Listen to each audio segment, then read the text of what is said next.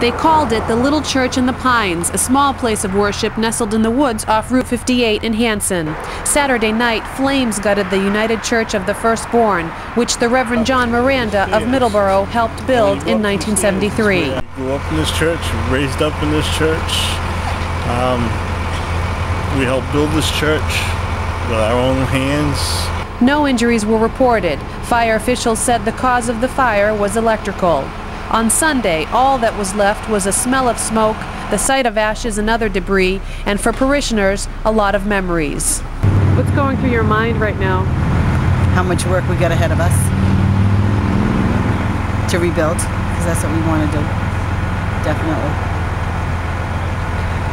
And plus memories, everything, every piece of wood I remember working here as a kid, and clearing the land. So now the next generation will have to do the same thing we did. Officials say the Pentecostal church has insurance and its parishioners vow to rebuild. But for now, they're still dealing with losing sentimental objects, the church baptismals, and historic photographs. This was like a part of us being lost. I know it's just a building. You know, I keep saying that to myself because it's working right now.